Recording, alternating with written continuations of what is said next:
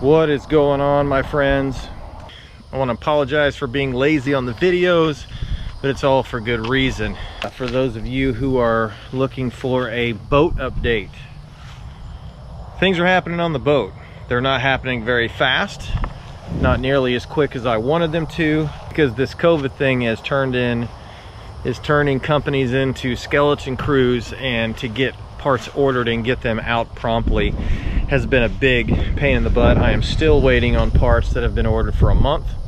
If you look back to the last video, or it was like the last video or the last two videos, my goal was to go with twin motors.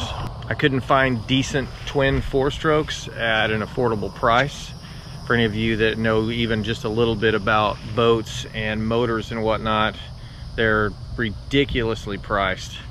So instead of twin motors and double the maintenance and double the trouble, I decided to go with one Mercury Verado. The one thing that I did not account for when I upgraded to the 4-stroke was when you go to a Verado, you're going digital. It's all fly-by-wire. So every single thing in this boat, as far as the motor's concerned and the steering's concerned, was useless. Everything had to come out. Everything had to get ripped out. Had to get a new steering pump, the helms, all the wiring is ready to go. We're just waiting on a couple of hoses and everything, and we should be able to water test. The other thing that I was not thinking about when I made the last video was how are we going to incorporate the deck gear fighting stool, but I think I got it. So as of right now, the transom and stern is on. I'm getting everything out of these side cases here. Batteries and everything are out of these side cases because this is where everything was before. Freed up more storage.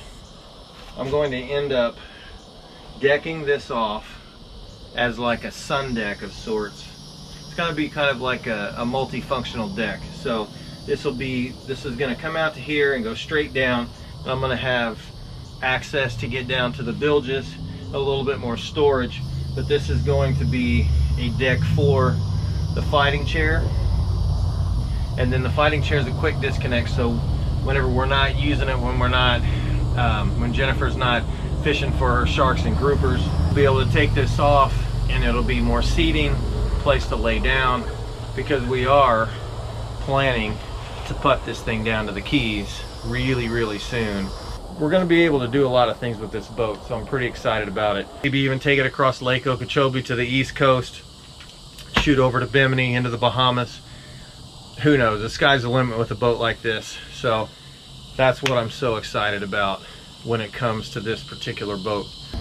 A few other reasons why I haven't been able to get good video or post lately is because we have not just the boat project going on, but we have house projects going on. And when I'm talking house projects, I'm talking about this.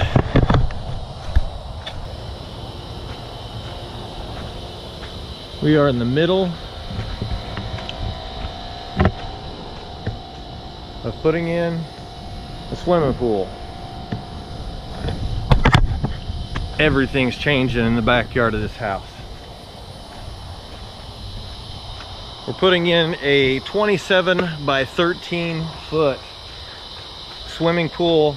This whole backyard will turn into a little resort retreat. So we're pretty excited about it, but that's taken up a lot of time. We took all this fence out for the dogs. We've moved the birds' gazebo out into the side yard. I'm in the process of building a new privacy fence. A lot of things are going on right now. But in the midst of all of this ruckus and all of these projects, I have found time to get out and do a little bit of fishing and a little bit of diving. And I did get just a little bit of video of a little bit of both. So check it out.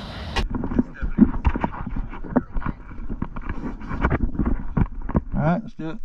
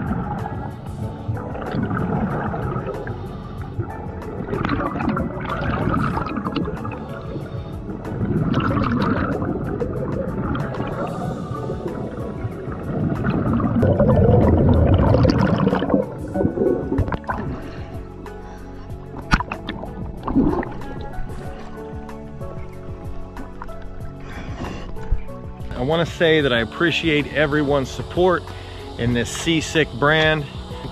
Jennifer's got some new designs that she's working on that we are about to drop. Go to seasic.us, go to my merch store, check it out. I appreciate all the support and all the love, and I will see you soon.